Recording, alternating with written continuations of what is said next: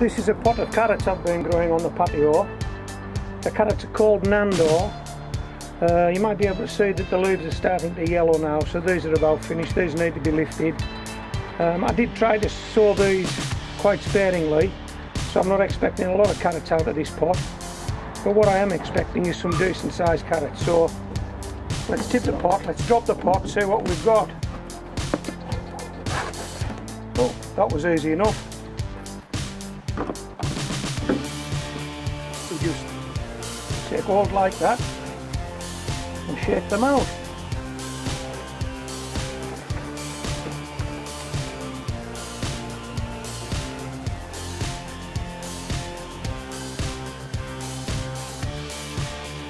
Well, around a lot. I didn't expect a lot, but they look nice carrots, don't they? From a 10-inch pot, so we'll give those a wash and have another look at them. Okay.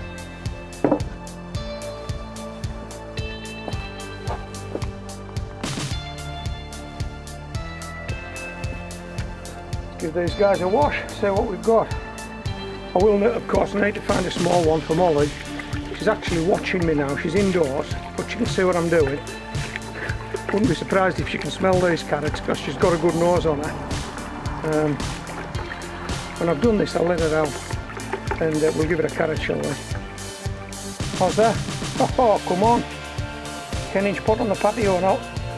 I haven't got a greenhouse. I haven't got an allotment, I haven't got a polytunnel. Okay, all I've got is a windowsill and some pots and a patio and 3 raised beds. But when the raised beds are full, the pots come in handy. Look at those.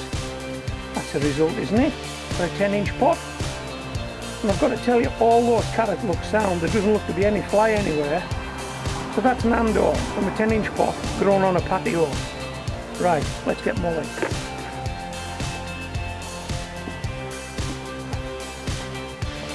You want one of these carrots? Is that what you're after? Okay. We'll see if we can find a small one for you. Oh, there's a few small ones here. Right. Too cheap. They're not going to harm anybody, are they? Take those indoors, they won't get eaten. Right, more. There you go, sweetheart.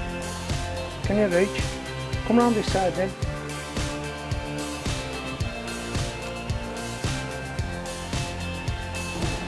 Them on. Last 2. Pull. Everybody's happy. We've got carrots, Molly's got carrots.